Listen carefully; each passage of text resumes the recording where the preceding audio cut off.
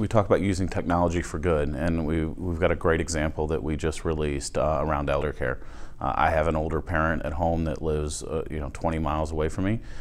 We developed a elder care platform on AWS, leveraging both the Echo and the Show, as well as all the AWS services behind the scenes, to build out this platform that allows elderly people to stay at home longer.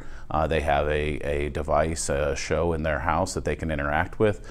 They can communicate with their care providers and their family.